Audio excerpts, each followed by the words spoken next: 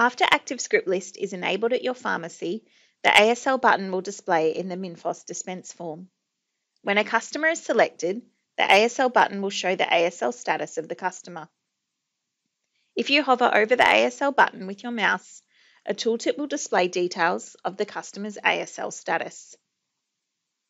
If the ASL button is greyed out, it means the ASL is not active and the customer cannot be registered at this stage.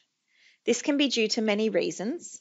For example, the patient's IHI could not be validated.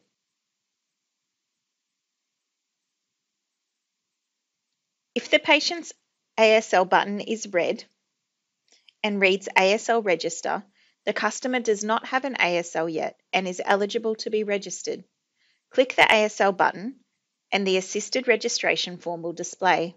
There are several tabs on this form. The My ASL profile shows patient details, and these are loaded from the Minfos customer profile. The ASL registration process requires a primary contact who will respond to the initial message, providing consent for the pharmacy to access the patient's ASL.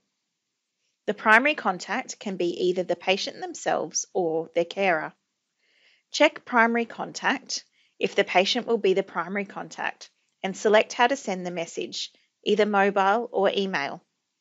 Enter the contact details of the patient if required.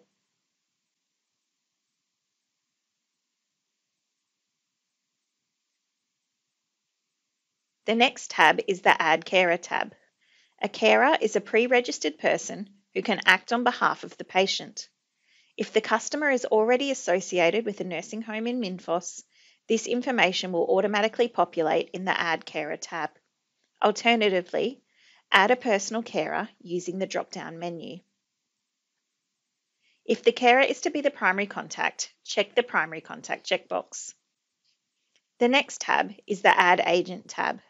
An agent is a pre-registered person whom the patient has authorised to collect supplied medicines on their behalf, but are not authorised to give consent or access the patient's MyASL profile. The Register button on the MyASL profile tab,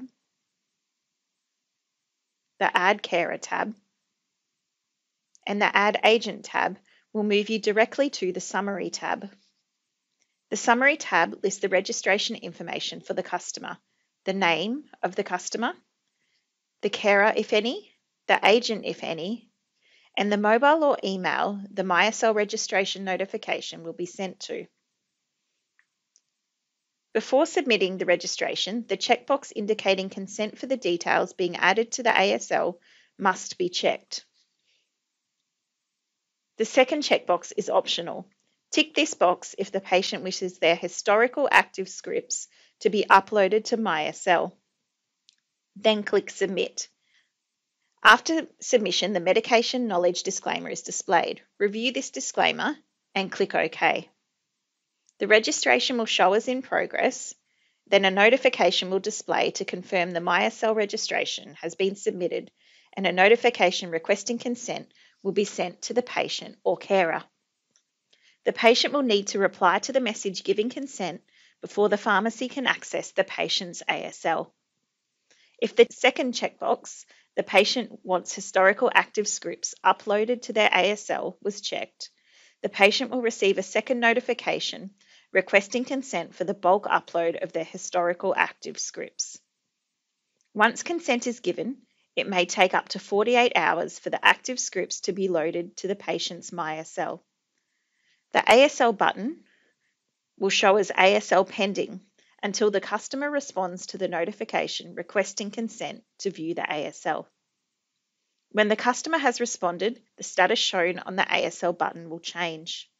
If the customer has replied no, that they do not consent to the pharmacy viewing their MyASL, the ASL button will show ASL Request Access.